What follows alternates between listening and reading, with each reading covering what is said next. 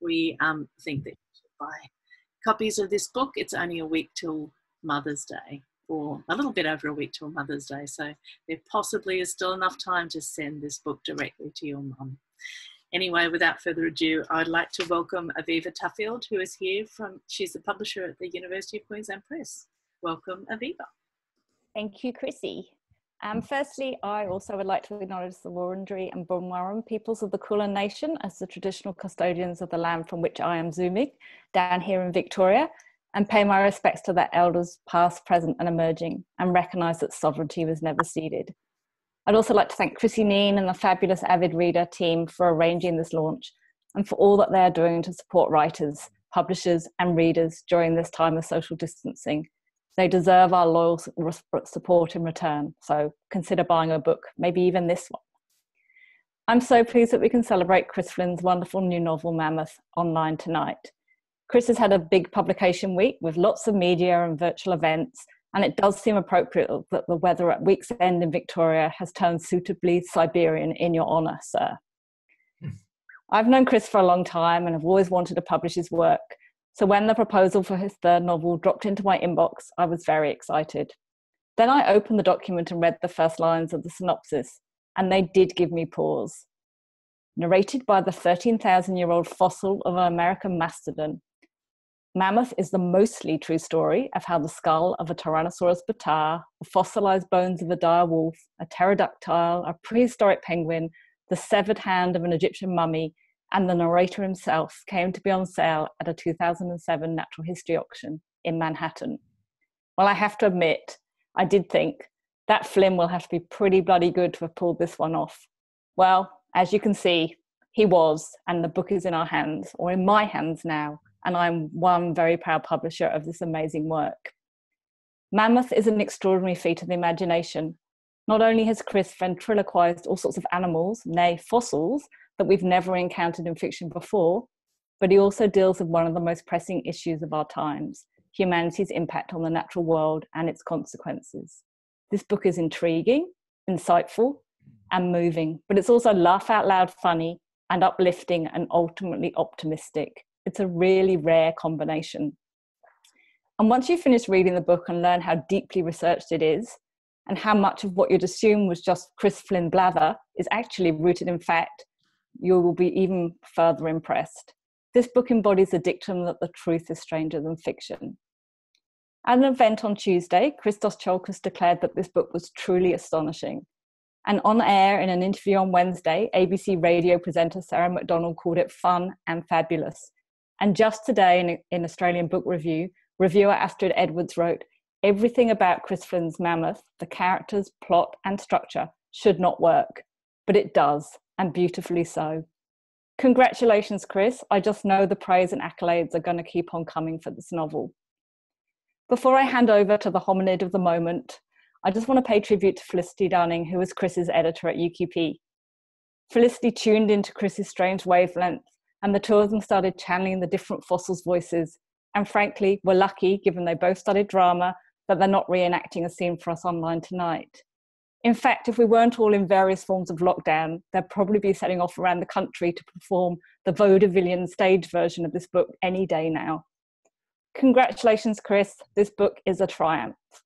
And this is how you clap in the muted online space. Hooray for Chris. Now I'd like to introduce Nick Earls, who has generously agreed to be in conversation with Chris Flynn about Mammoth tonight.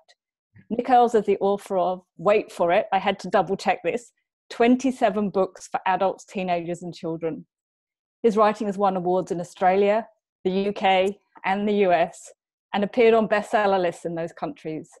5 of his books have been adapted into stage plays, and 2, 48 Shades of Brown and Perfect Skin, into feature films. His most recent work includes the multi-award-winning novella series Wisdom Tree, described in the Sydney Morning Herald as a triumphant and extraordinary piece of fiction. Over to you, Nick, and thank you. Thanks very much, Aviva. And yes, I'm one of likely to be very many people who are very glad you took the chance to publish this book. Now, at Newcastle Writers' Festival 3 years ago, in the beer garden of a no-star hotel, Chris Flynn and I discussed our ridiculously bold ideas for our next books.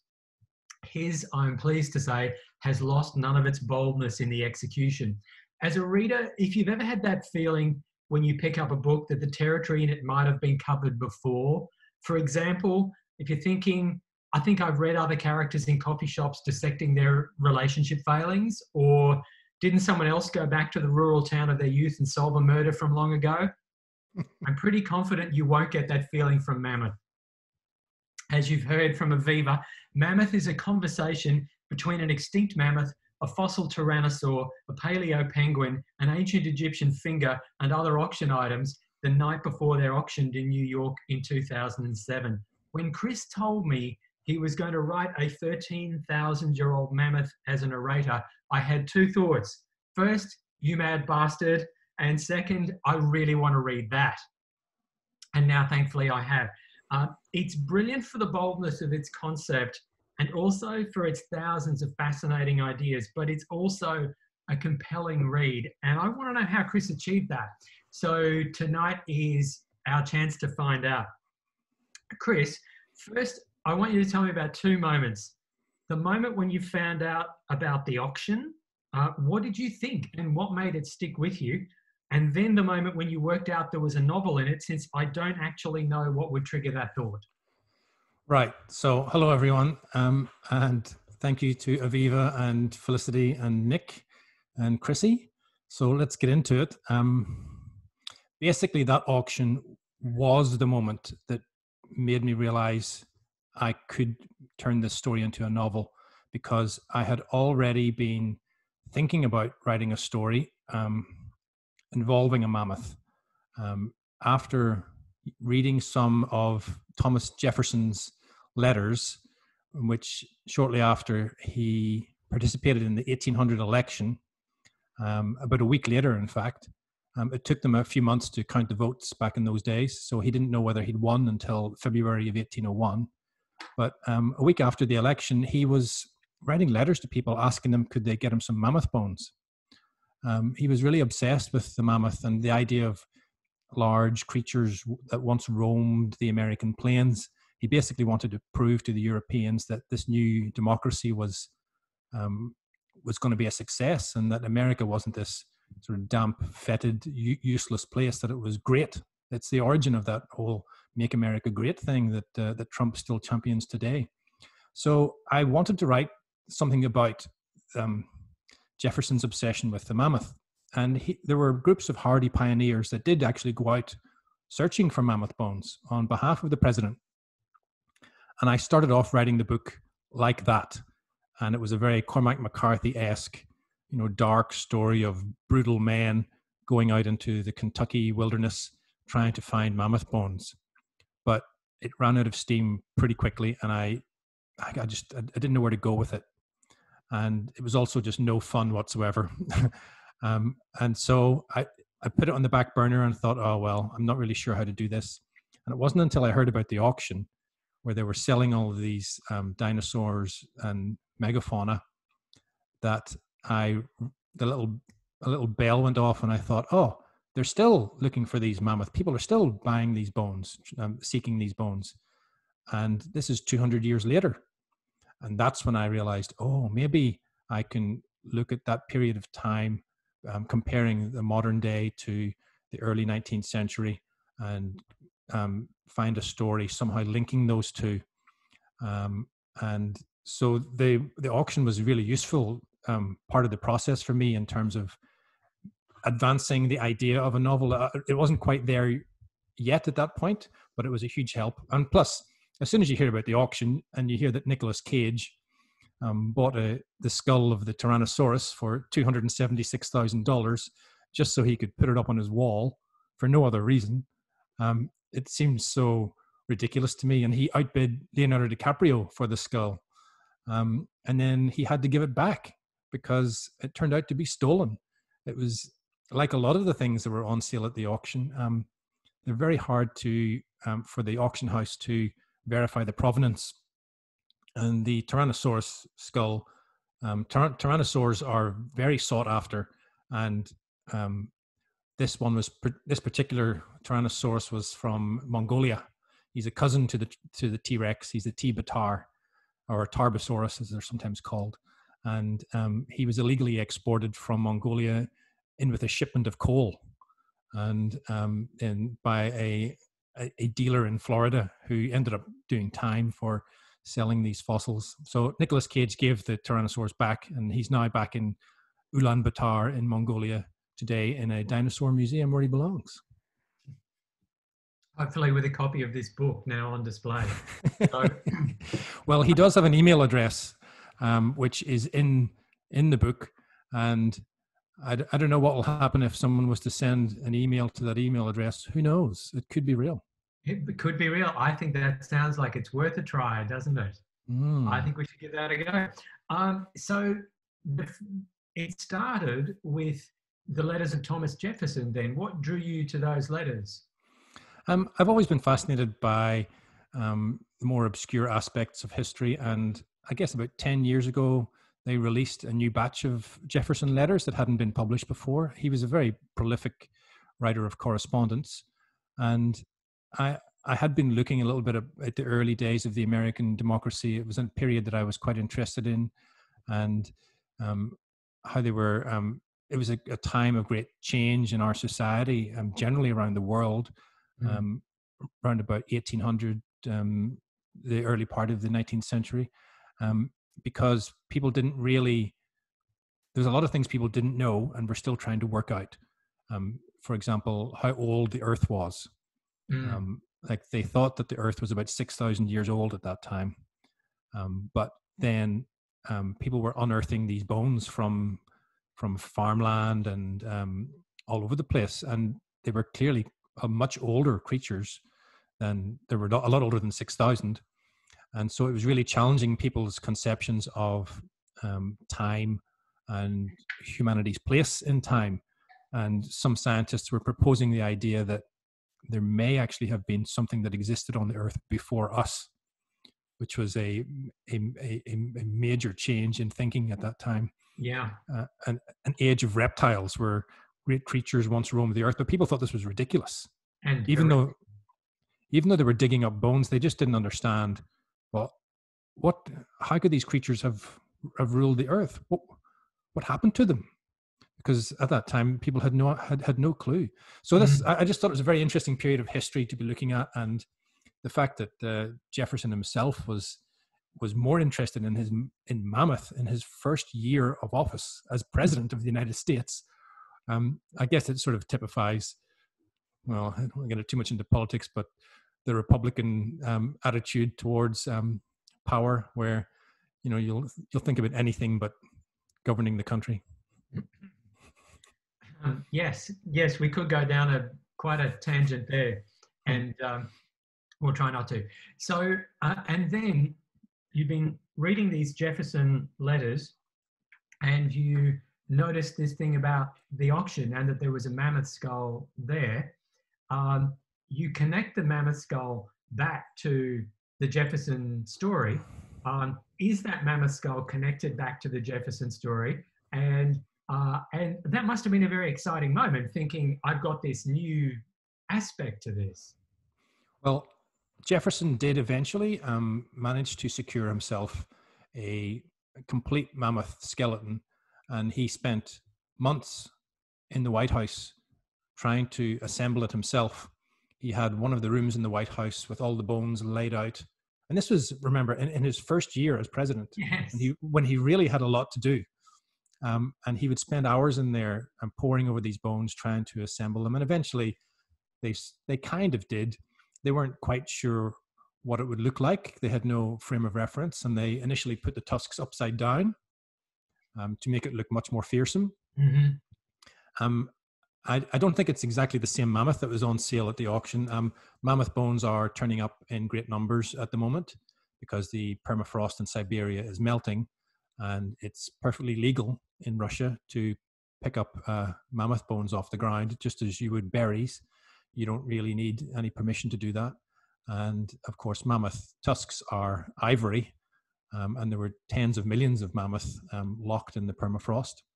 So there's a lot of ivory lying on the ground in Siberia now, and people are killing each other to get a hold of it and sell it off to the lucrative ivory market. So there, you had that. You had the Jefferson letters.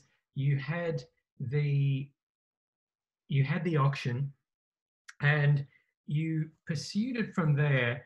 And in the book, there are hundreds, if not thousands, of quite surprising ideas.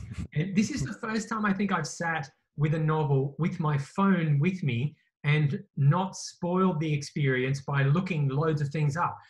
Normally the phone's a distraction, but it seemed to it was a chance to kind of take something from the book and chase it further and see more things that were there. And as Aviva had said earlier, it's quite surprising how many things in the book are actually real and not made up. In fact, so many of them are made up that I couldn't actually believe it. So many things in the book are real that I couldn't actually believe it when there was one character who was made up, and I tried to track her down and kept not finding her, and just thought I must be a bit of a shit Googler after all, because I can't find. And I thought, hang on a second, it's a novel. Maybe Chris invented this person, and it turned out you had. And I really wanted her to be real, but there are so many real people in there who seem less plausible than invented people. It's astounding. How much of that stuff did you already know, and how much of it did you find along the way? Right. I probably didn't know very much of it from the beginning. I knew of some of the historical characters, but not very much about them. But the story took on a bit of a winding, meandering route once I started delving into history. As you probably know yourself, you can basically open up any year in history, and now we've got access to the sum of all human knowledge at our fingertips. Yes. And you can very quickly go down a series of Wikipedia whirlpools, getting sucked into worlds that spiral onwards and onwards and onwards. And it was a bit like that when I was researching the book. I'd be looking at Kentucky, for example, and trying to work out exactly what Kentucky was like in the year 1800. And then I would discover that bourbon was invented at pretty much exactly that time. And then I would discover that there was some weird preacher who helped invent bourbon, and how it was all related to the French. And you end up going into these little rabbit holes. But I really love that about history. Yes. And I love that about research. And I love the fact that you get to actually call that part of your job. Some people might just think you're just kind of farting around on the internet, but if you're a writer, you actually get to call it work. That's right. It's a great thing. Do you think we're able to write different books now because of this? That's a very good question. I did read a lot of physical books because I would get to points on the internet where it was just repeating itself, and I wasn't able to delve any deeper. And so I would often go off and buy very obscure books that I'd seen referenced, usually university presses from all around the world, quite obscure books that may be written by an academic, and I would get hold of those, read those. Often they were very entertaining, in fact, and inform myself as I was going along. So I would think that I would know where I was going, and then I would come up against this juicy little area of history and realize, oh shit, I've got to actually go and read 12 books now about this little part of history before I can continue, because otherwise it'll seem so shoddy. But again, as you say, a bit of an excuse for going on the internet and buying obscure books and having a nice esoteric library to refer to, and you can explain when you're sitting on the couch in an afternoon reading a book about American mastodons and Thomas Jefferson that there's a good reason for it. And of course it's all tax deductible since it's for work, so it works on all counts. The books about bourbon were particularly difficult to get through, I have to say. But extremely tax deductible nonetheless. There's some fascinating stuff about bourbon in there, so you've got it all covered. So it's the research then is this really unusual mixture of the instant gratification of the internet, where you click from one link to the next and can pursue things at high speed, to this process where you track an out-of-print book down on eBay or some second-hand source, and then you wait for someone to wrap it in brown paper and put stamps on it and send it to your house. Correct. Yes, yes. And the other glorious thing about research, and I'm going to bring in Felicity, my editor here, who's watching tonight, is that she and I both really enjoyed the edits, the whole editing section of the book. A lot of authors fear edits, but I actually love it because you really get to collaborate with someone and work out how much you need to justify what you have in there. And with historical fiction particularly, I think you really need to check absolutely everything. Things you wouldn't think you need to check, you do, particularly with regards to language. So she and I had good fun with the etymology of words, working out if certain words would have been in usage in the year 1800, and if so, who would have used them. And we were constantly surprised by that, because certain words or phrases you think are modern, yes, turn out to be very old. Yes. And other words that you think are old turn out to be quite modern. Yes. Yeah. Yes. And someone's going to know, aren't they?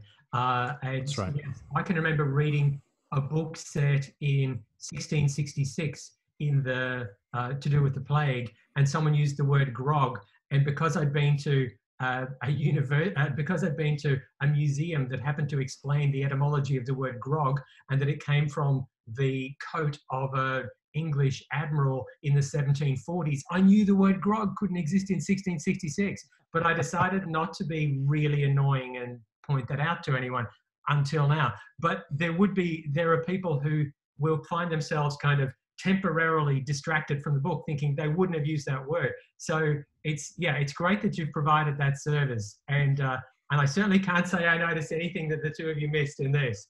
Well, the problem with it is that once you start doing that sort of stuff, you can't help noticing it all the time.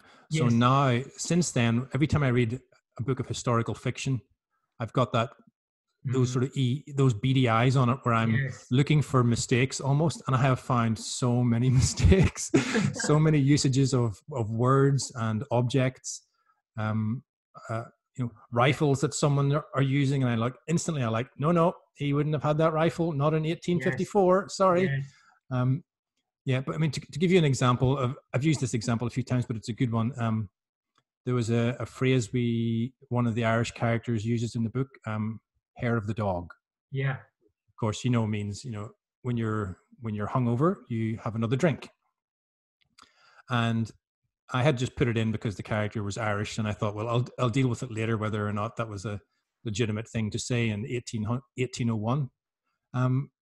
And Felicity and I both thought that one would have pretty much been knocked out, that it would have been quite a modern expression. But it is not. It is not. It is 4,000 years old. It goes back to ancient Syria, where if you were hungover in Syria, affected by drink, you would make up a potion of oils, some herbs, and you would take some shavings off your dog, and you'd mix it together. And there was actual hair of the dog in hair of the dog, so it wasn't metaphorical, and it made the cut by 3,800 years approximately. That's good. That's good. Rock solid fact. Excellent. Were there any great ideas you wanted to include, but that you weren't able to or had to cut? Or did the form of the book mean you could include pretty much anything you wanted to? Right. It's one of those books that could have gone on forever. So it concentrates on the end of the Ice Age, when the mammoth died, and then it jumps forward to the early part of the 19th century, really only the first few years, 1800 to 1804. And then 200 years later in the modern day. At some point, I had to put him in the ground again, because otherwise it would have gone on forever. I mean, I could have gone on 1805, 1806. There would have been really interesting things that happened in the world at that time. But you end up with a 5,000-page book, or a book that takes place over 10 novels, and I didn't want to get into that.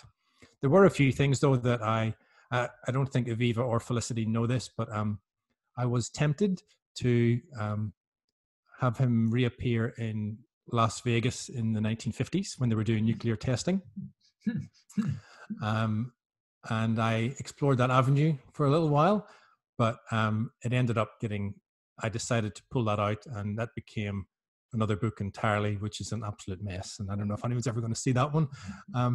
But one of the things we did definitely cut was we had original source documents included at the start of each section. So there was excerpts from one of Jefferson's books. Mm-hmm. There were excerpts from diaries that pioneers kept at that time. And this was to try and give it a bit of verisimilitude. But Aviva correctly said that it was breaking up the rhythm of the book, breaking up the Mammoth's voice too much. So we pushed them to the end of the book in an appendix. And then they ended up just sort of hanging off the end of the book a bit uselessly. So we just took them out altogether. Maybe you can you make them available online or something like that? They're all out of copyright, aren't they? Yeah. Yeah, they are. They are. Yeah. We could do, if anyone's interested in going back to the source documents. Yeah. So while you went around doing your combo of 21st century and 19th century research with all the Googling and all the old books that were arriving, what were some of the biggest surprises that came along? Right. Yes, that's a good question. I think there's two big surprises that came out of researching the book for me. One was the Egyptian pharaoh who you mentioned earlier. There was the hand of an Egyptian mummy on sale at the auction. And whether it was the pharaoh Hatshepsut or not, we're not quite sure. But I found out about this pharaoh, Hatshepsut, who was one of very few female pharaohs in ancient Egypt. And she was one of the greatest pharaohs that they ever had. She did a tremendous amount of nation building in Egypt and a lot of international trade deals that she sorted out at that time. And she was, by all accounts, one of the best pharaohs that they'd ever had, but is a character who's kind of lost to history a little bit. Certainly not given the same shout as all the male pharaohs. And some historians believe she was the first great woman of history that we actually know something about. But she's not a character who appears very often in any books. So that was amazing finding out about her. There's a whole other book to be written about her, no doubt. And the other thing I enjoyed finding out was alarmed to find out, was that the Nazis had explored the world trying to collect supernatural relics. So the penguin in the story talks about the Nazis, and so does the pterodactyl, who was from Germany. The Nazis were in the Antarctic. They were in Central and South America. They were in the Himalayas. There was a branch of the SS who actively were out there trying to investigate the occult and collect supposedly powerful supernatural relics, essentially to use them as potential weapons. And I thought that was an amazing thing. I didn't know that at all. Yes, I didn't know that at all either. That was amazing. So, of course, that was one of the things I had to Google, going, is Chris just, bullshitting me here, or is this the real deal? And so, when you read that things like that actually happen, of course you believe the rest of it and all the characters. So coming up with all of this stuff, this amazing stuff, at some point you had to write a novel, and at some point you had to decide on the structure of that novel so that it would work as a story. How did you decide on the structure, entering the story the night before the auction and structuring it as a conversation, centering on a mammoth, telling its frequently interrupted post-life story? Yes, the structure question. Yes, that's a hard one to answer. I don't think that it's probably a huge failing in me as a writer, but I am terrible at structuring things beforehand. I'm not very good at planning things out and saying, okay, I'm going to have 20 chapters. They're each going to be, 3,000 words. And this is what will happen in each one. Unfortunately, I cannot make my brain work in that linear fashion. So when it comes to planning books, I think the people who plan books don't actually plan them that way. They don't start from the point of view of working out the number of chapters and how many words. So we'll have to have a chat about that sometime. Oh, okay. I thought that's how you're supposed to do it, but obviously, good. That's good news. Yes, reassuring. But now, so tell us what you did. Tell us how you found the structure. Well, I knew there had to be some sections set in 1800, and initially I thought, well, the Mammoth is in the present day, roughly 2007, so he's going to tell the story of how he was dug up and how he wound up at the auction. And I just finally was brave enough to sit down one day and think, okay, I'm going to write a few words of this and see what it sounds like. And the first 4 pages of the book were the Mammoth's talking about deep time and the first time he ever killed a man. That was the very first thing I wrote in the book. It was about 1,000 words, and it just flowed out of me very quickly and very easily. And basically those 1,000 words informed the structure of the book, because I was quite surprised when I saw them, and I thought, okay, well, that seems quite a nice voice, and and he's sort of just starting right in the middle of something here, and he's standing in the auction room, and then I started to think about the other creatures in the auction room and would they be in conversation with him. So it just sort of flowed from there. And the structure really took like a winding, hazy sort of road. And I was just trying to keep up with the structure as it went along.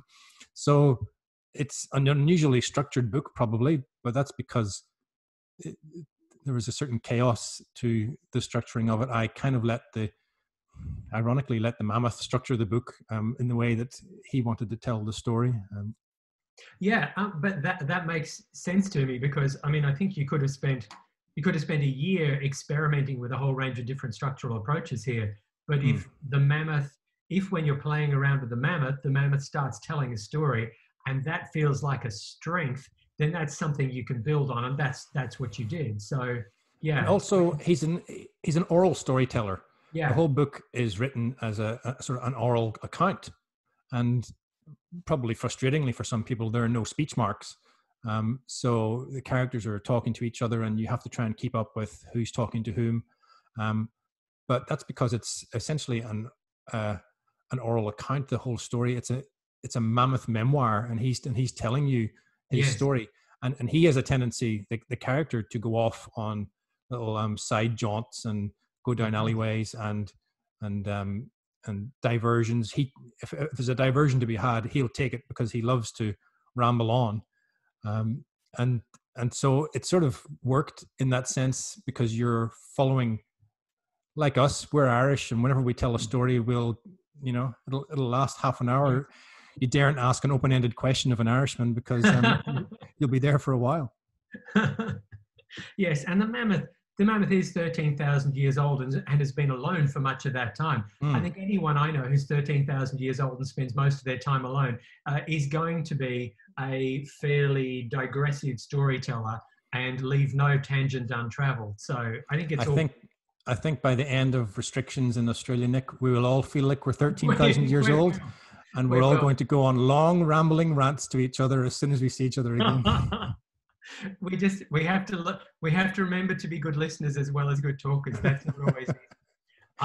I've got one more question for you, Chris, and then I think we might open it up for questions from other people. So everyone, get your questions ready. Before I ask my question, I want to say, looking at all these little screens of people in front of me, I want to say nice work, Joe Duck, for bringing a mammoth along to the conversation tonight. Ooh. If anyone can see Joe's screen, yes, there's a mammoth there participating in this conversation.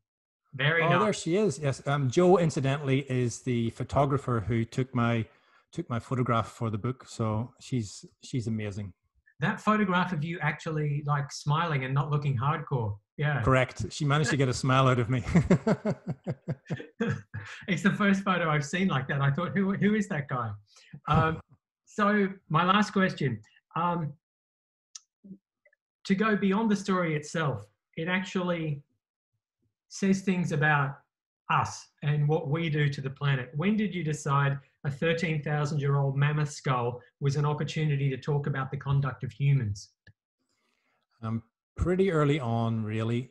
He's got a pretty low opinion of the hominids, has our mammoth, and rightly so.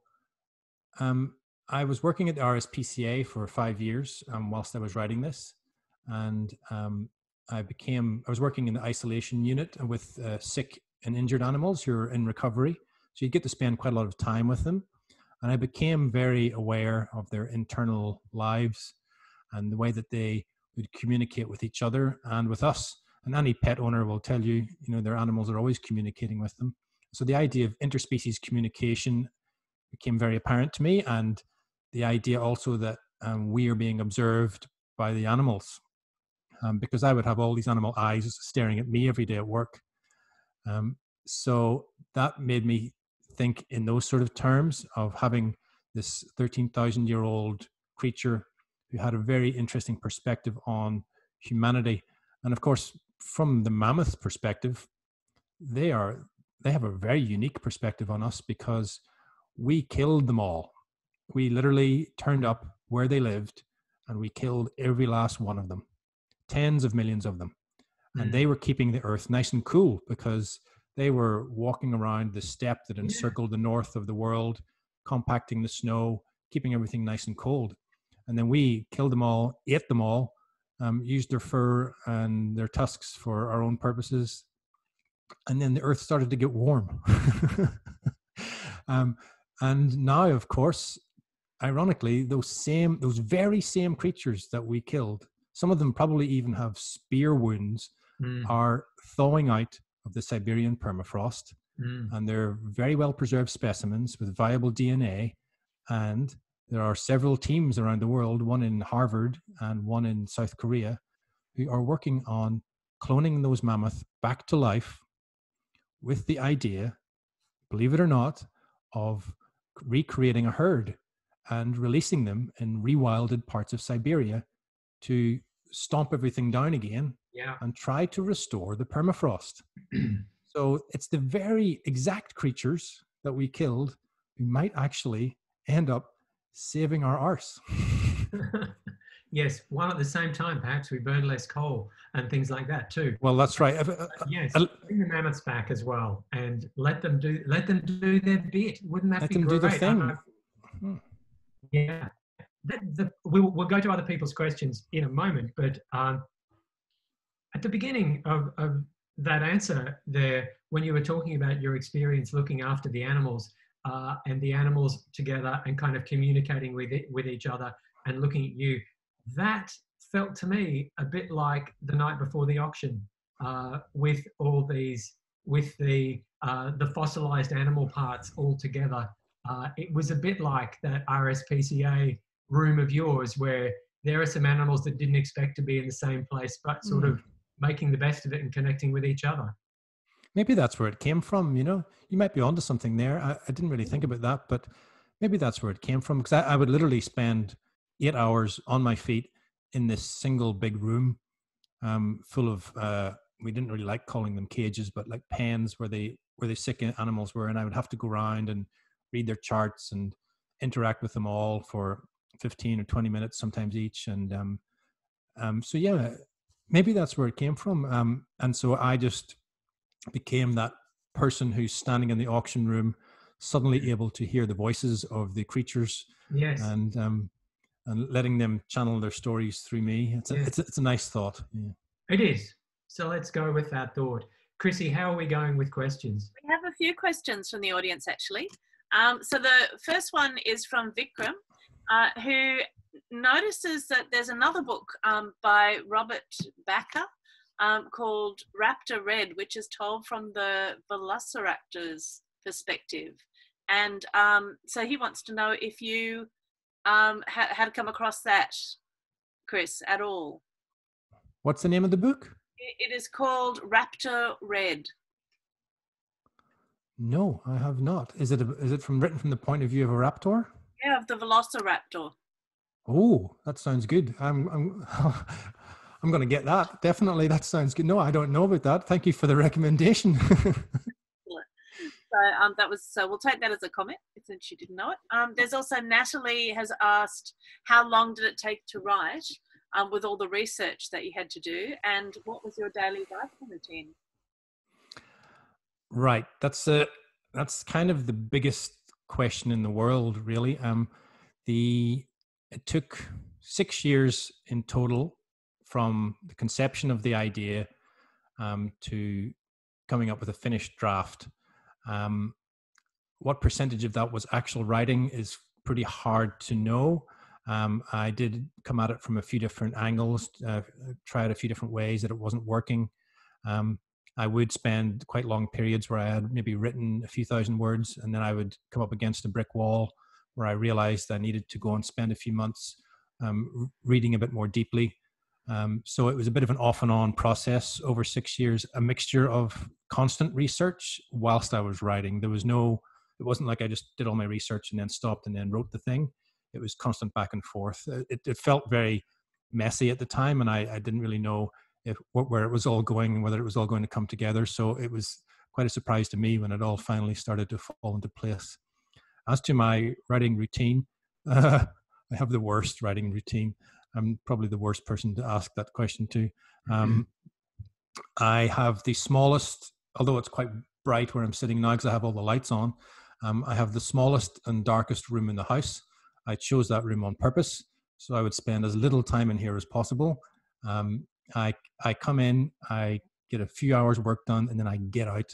I would much rather be outside, walking around, thinking about writing, than actually sitting at my keyboard doing the writing. For me, the actual writing bit is probably it's probably heresy to say this, it's kind of the least interesting part for me. I enjoy the research and I enjoy the edits because once you have a manuscript, then you're off to the races. You know, you can basically do anything with it. And I'm not very precious. So Felicity didn't put a red pen through thousands of words, but if she had and said, oh no, that's not working, I would have just gone, oh, okay, let's forget it and let's move on and do something else. I'm a pretty easy writer to edit. So I enjoy that part. I guess maybe because I enjoy the collaboration more than I enjoy being on my own. Wow, that's fantastic. I'm the polar opposite to you, by the way, Chris. Edit and the research. Oh my God. So there's a question here from Paula, who asks, you know, that voice of the mammoth came so easily to you, and do you still have that voice in your head? Does that do you find that voice takes over your own voice sometimes, or you thinking in his voice? That's a good question, and no one has asked me that yet. So I have an answer for it, though. I have not thought about the mammoth at all. He hasn't been in my head at all for quite a while. And then this week, it's coincidentally is publication week, I have been asked by the Radio National Science Show to write a small piece that I will read on air for them. But they made a very unusual, quirky request where they want me to imagine myself sitting on the cliffs on Phillip Island where I live, watching the penguin colony, and I start to hear the mammoth again. So for the first time this week, I actually started to think again in the mammoth's voice. And I had to pull out of it pretty quickly because suddenly he was there. And I started writing this piece in the mammoth's voice, and I got a bit freaked out, and it was the first time I thought, oh, I can still access the mammoth. That's a bit of a surprise. Yeah, he's in there. I guess from a writer's perspective, you kind of feel like an undiagnosed schizophrenic sometimes as a writer, with thousands of voices in your head all clamoring for attention, and that can be a little bit disturbing at times. So you have to try and make the voices be quiet for a little while so you can get on with your life. But I think she's right. The mammoth probably is still in there, ready to reemerge if we need him. Is he going to invade your next book? In a very oblique fashion. I haven't talked too much about the next book. I've made a few hints. Felicity knows and is excited, I think. But yes, the next book will make a reference to the mammoth, but it's only a starting point for something that will be set quite a while ago, and yes, I'm not going to say anything more. That's all I'm saying. Well, somebody here actually, Joe Duck wants you to write the book about the atomic testing in the 50s. Please make that book, says Joe. And also says, do you ever hear the voice of the characters from your older books in your head, or is it just the Mammoth? The atomic testing book, Joe, is actually done, but I haven't shown it to anyone except for my agent and publicist, Brendan, and he loves it, but I'm not sure about it. So I don't know if we'll go any further with that. But do I hear the voices of the old characters? Not really. I mean, the character in my first book, he was a bit of a Northern Irish thug, and I know Nick is an old fan of him and is always looking for him to come back. But I know where he is now. That's the interesting thing. The character where we leave him in that first book, I know what happened to him next. I've never written it, but if I was to ever go back to him, it would be 5 years later, and he'd be living in New York, and he'd be a budding fashion model. But I probably could slip into his voice again, but again, it's like asking an actor to revisit an old role, and sometimes you don't want to go back there. So there's also a question here from someone who I don't know the name of, who says, what advice would you have for young writers starting out at the moment? Yes, that is a good question. I should have really prepared for that question, shouldn't I? All right, so when I'm 48 years old, and my first book was published when I was 42. Well, a week before my 42nd birthday, which was good for me because the average age of the first-time novelist, believe it or not, is 42. So most people don't usually get their break as a novelist until they're a little bit older. That doesn't mean, and it's, when someone does get a break a bit younger, usually it gets a bit of publicity. So it's easy to feel that it's happening to people when they're very young, but it's actually quite rare. So when you're young as a writer, I think the secret is persistence and living. So I'm all for living a full life when you're young, and gathering the experiences and the people that you meet and the places that you go. And if you've got that writerly urge, if you've got that in your DNA, then that's all grist for the mill. You may take years to process that stuff that happens to you, but it could eventually come out in your work, and it might be years later. So there's no need to rush into it. When I was young myself, someone gave me some good advice and said, don't worry about being a writer yet, just go and live. And that's pretty much what I did, probably to my detriment, but because I didn't publish my first novel till I was 42. But yes, I would say enjoy your life and don't put too much pressure on yourself to be published at a young age. You've got plenty of time for that. But by the time you're my age, we'll all be living till we're 150. Of course, there's a lot of writers out there who are saying that they are having trouble writing in the current situation that we're in right now. And that's probably wise words to writers working at the moment, is not to put pressure on yourself to achieve things just because you're isolated. Totally. I think just because we have time doesn't mean we have the will. Time itself is not enough. You need to be able to have the right mindset. And sometimes having all the time in the world might seem good for writing, but it is not. And I would say no one should really be down on themselves if they're not being creative at the moment. There's plenty of other things to think about. True. There's one last question here, which is that the banter and dialogue between the characters is really funny. Did you enjoy writing that? Did that come easily? Is it hard to write funny? Is it hard to write funny? I don't know if it is. I mean, it probably is, but I don't know. That's the way I live. And I actually think that's the way most people live. In Ireland, you're constantly with your friends, tearing strips off each other, being like really mean to each other. And I see one of my old friends, George Houghton, and his wife Benita are online tonight, and they're probably in Ireland right now. And George and I met on a rooftop and instantly started taking the piss out of each other, because that's how we are. And I think Australians are like that too, to be honest. I think Australians are very good at banter and bouncing off each other. And I'm kind of surprised it doesn't appear a bit more in Australian writing. I'd like to see more of that. And I kind of love that idea of having a group of people, or fossils in this case, just going at each other and talking about the things that annoy them, the things that irritate them, how they don't like each other. And so, yeah, so I really enjoyed writing that. And I can't write any other way, unfortunately. And I'll probably never win one of those big serious book awards, because I can never really be that serious. Look, I think at the moment, as a bookseller, I know that people are wanting books that are funny. Like, this is a time when you either want to dive into the depths and read, The Plague by Camus, or you want to read something that's going to make you laugh.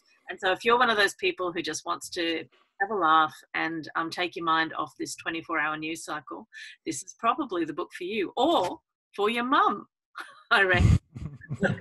This actually might be a time to share that link with you one more time. So the link coming up on the screen is a link to purchasing a copy of the book, or one for you and one for mum. And I think that it's the time of the evening where I'd like to thank everybody for being here. It's been really fantastic. If you have any final comment, Chris, now's the time to do it before I unmute people for their final clap. Oh, yes, I would like to say something, if you don't mind. I mean, I could go and thank a million different people, but I wanted to also pay tribute to Felicity, who is probably, no, I'm not even saying probably, I'd say definitely the best editor working in Australia today. And UQP are very lucky to have her. And she's been an amazing influence on the book, and has, not all of the jokes in the book are mine. There's a couple of Felicity's jokes in there too that are top notch. And also Aviva.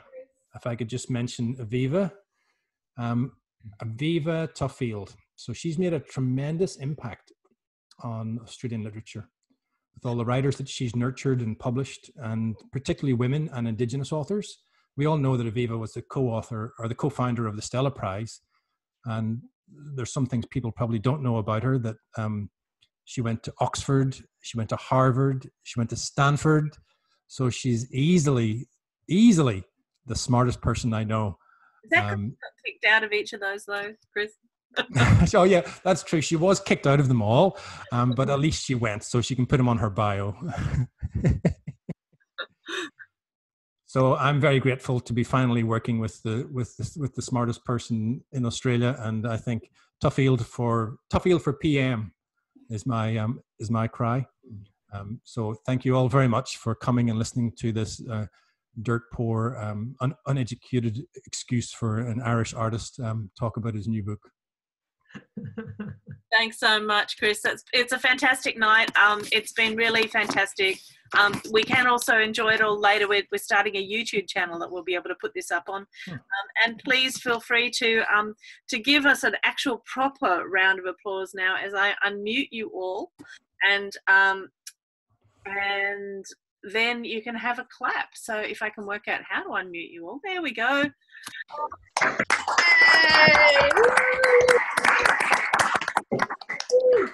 That's Chris. Hey! Thank you. Thank you. Thank you. Thank you. Thanks, Thank you. Thank you. Brilliant, brilliant. It's amazing. Where is it? Now we're all at this point of the evening where we're milling around, glass of wine in the hand, not really sure whether we should leave. Oh, stop it. Cheers. Friday night, though. Yes, cheers.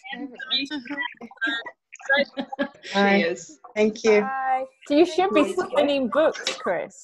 Well, you should be signing doing. books. Yeah. You should be signing books. You're right. Also, you shouldn't believe everything you read on LinkedIn, but we'll talk about that later. Right. Okay. Is that your fake LinkedIn profile? Is it? You got it. That was how you got this job, was it? I'm gonna have to go. Guys, all later.